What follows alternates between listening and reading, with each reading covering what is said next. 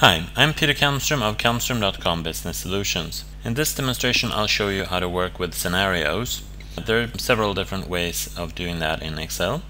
I'm going to show you the recommended one, and then I'm going to do another one that might be simpler, and whichever one you prefer. I'm going to go into the data view here, and here we have something called what if analysis, and there I can work with scenarios. There are no scenarios defined here now, but in a scenario you define some numbers that might change, and of course everything in this might change, but the big factors here might be the interest rate, for example. That's out of control for most people, and maybe the property tax.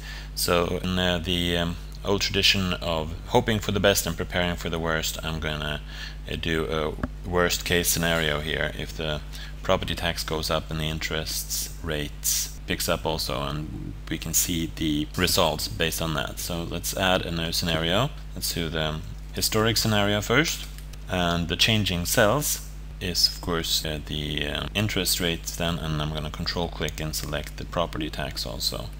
So those two cells might change. Low taxes and stable interest. Okay, we'll call that, and press OK, and here you see it's entering those values there. The B6 is the interest rate, so I'm gonna do that as 4.5%, and this is the one we have right now. So let's do that one, and then do a worst case. And you see it's already suggesting those cells, same cells of course, yes, and I'm gonna call that high interest plus high taxes. Alright, and now I'm going to put the interest at a rather high 8.5%, and the property tax rate is going to go up to 2.5%. So here we have these two different cases now, and as you see, what I can do with these scenarios now is go ahead and show the historic one, no change of course in the worst case, and I'm going to show that, and you see the values go up a bit by that. So that's how you use scenarios, and of course that is a better way of doing it than the other one, which would be to do this, to actually go ahead and have the home cost historic, and then do a copy of that and call that worst case,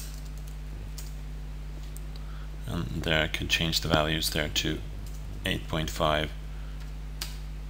and that one to 2.5%. So those are two different ways of working with scenarios. The scenario manager is of course the more powerful one, and it doesn't require you to have several sheets.